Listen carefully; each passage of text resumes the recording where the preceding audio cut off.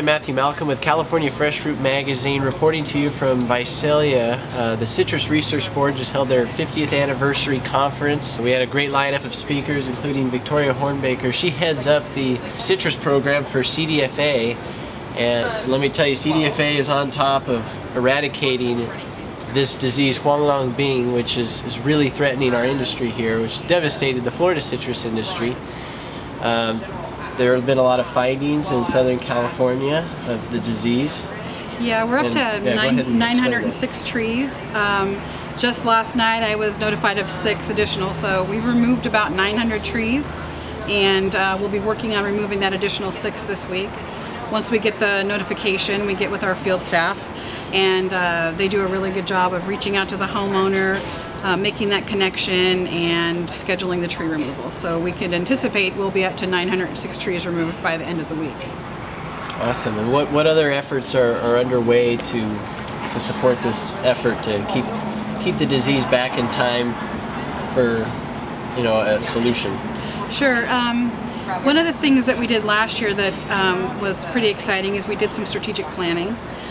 We reached out to a very wide group of growers and nurserymen and decided, you know, to reaffirm what they want us to do as a program. And they did reaffirm that really the key target for us is finding and eradicating HLB. So we're continuing to get out there and survey. We survey statewide for HLB. We collect plant samples and psyllid samples and test them at our lab to see if they're carrying the bacteria. And then of course eradicating the trees if and when we find them. We've also done some work with growers to determine what's the appropriate path forward in a grove. So if a HLB tree is found in a grove, which thankfully so far we have not found in any grove, what would the grower response be above and beyond what CDFA is going to do?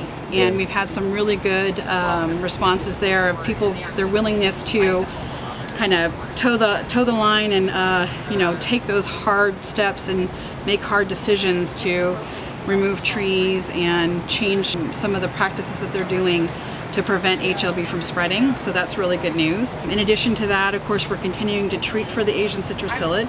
We partner with our growers in Southern California, and we do a buffer around the commercial groves around the psyllid management areas.